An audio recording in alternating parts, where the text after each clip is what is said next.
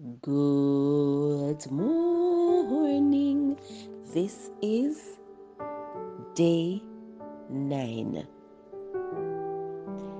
I sat down and wept and mourned for many days.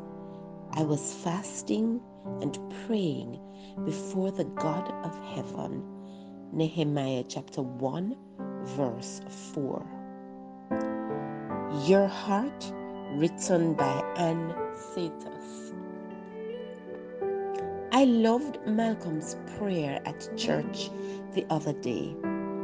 Only 7 years old, he stood in front of 100 other children and prayed this: Jesus, thank you that some of us get to play football and go to church, and for safety on the ride here, and for forgiveness of our sins, and for eternal life. We love you, Jesus. Please don't ever forget how much we love you. Amen. It brought tears to my eyes as he expressed his heart to God.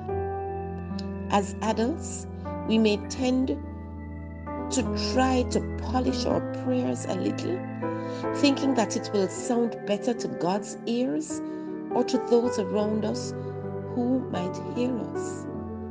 But I think God must delight in hearing just what is on his child's heart.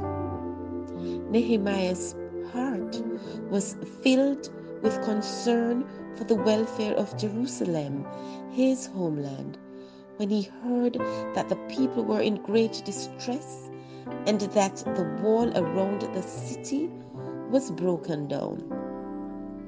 Wanting to do something, he talked to God about it. He praised God for who he is. He requested forgiveness for sin. He reminded God of his promise. He asked for mercy from the king. God watched over Nehemiah and his people through the whole rebuilding process. What is on your mind? Thanks or burdens? Whatever it is, your loving Father wants to hear your heart. So lift up your heart to the heavens.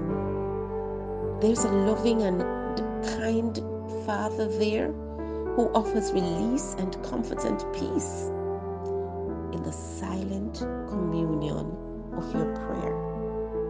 Our quote this morning reads, "The highest form of prayer comes from the depths of a humble heart."